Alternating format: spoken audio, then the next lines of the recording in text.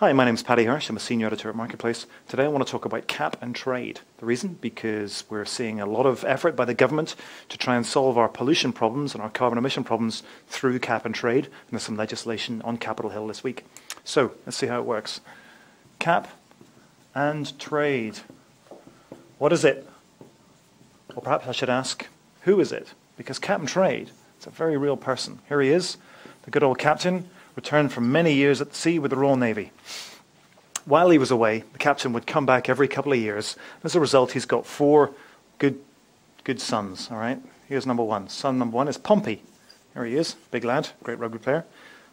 Number two is Bickley. Okay, here he is. And next we have Norton. Good lad. And finally, little boy, Guz. Okay.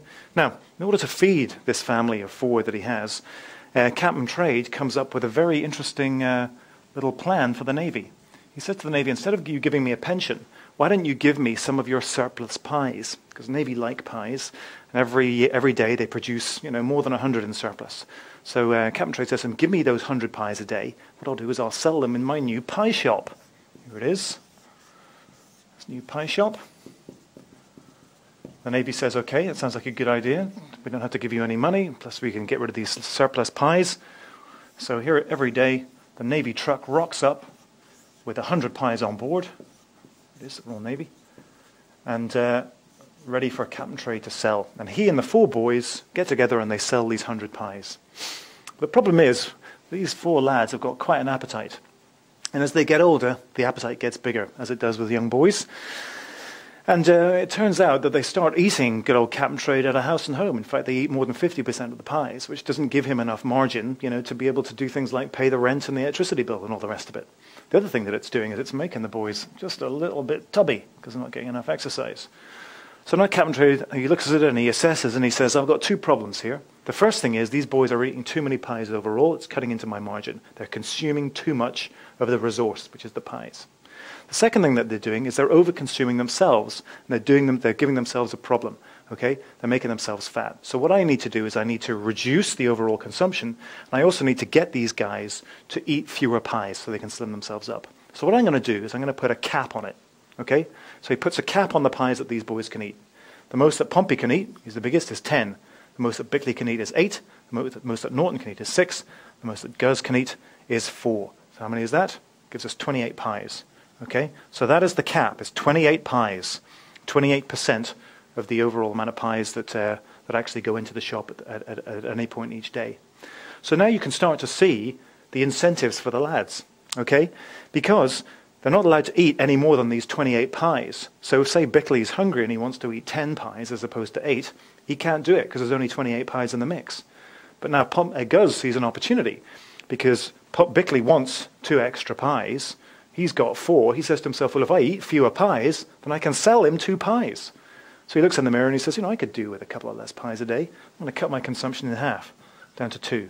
So now he's got 2 pies for himself that he can trade, and he can sell them to Bickley for whatever price he likes, or whatever price they can work out between them. All right? So clearly there's an incentive in eating fewer pies, because it gives you pies to sell. So not only are you consuming less, you're actually making money on the deal because you're able to sell your pies on to somebody who wants them. And the same thing works in industry. Like, say, for example, we have a cement industry, we have an oil business, we have a steel company, and we have a bike business, all right, bicycle company. All right, these different industries are allowed by the government to pollute a certain amount, say 10,000 tons of carbon, 8,000 tons of carbon, 6,000 tons of carbon, 4,000 tons of carbon. The government, when it puts caps on, caps you at the amount that you are able to pollute. And there's an overall cap in terms of the entire industry in the United States of how much pollutants they can pump into the atmosphere. So say our cement, or say take our oil company.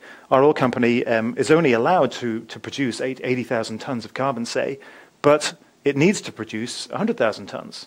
Because it's polluting too much and it hasn't been able to invest in cleaner industry for whatever reason. So it's going out into the market and saying, I need 20,000 tons, who can sell it to me? Well, this bike manufacturer buys some, can do a number of things, can cut capacity, for example, or puts capacity on and only in certain times of the day, or uses different materials, or invests in different types of infrastructure, and is only polluting 20,000 tons as opposed to the 40 that he's allowed. So he takes that extra 20,000 tons and he can sell it to the oil company. All right? So that's the way that the cap and trade system works. So the cap goes on, and then anything you pollute below that cap, you can actually trade those, they're called emissions credits. You can trade those credits, that tonnage in the marketplace.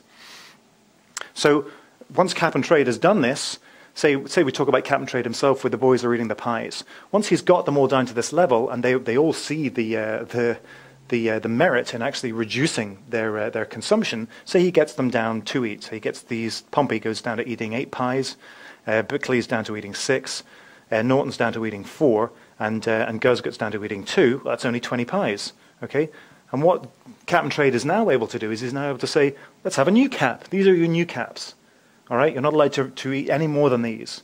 And what it does is it slowly drives down the amount of consumption. And in industry, the idea is that it slowly drives down the amounts that the polluters are putting into the atmosphere.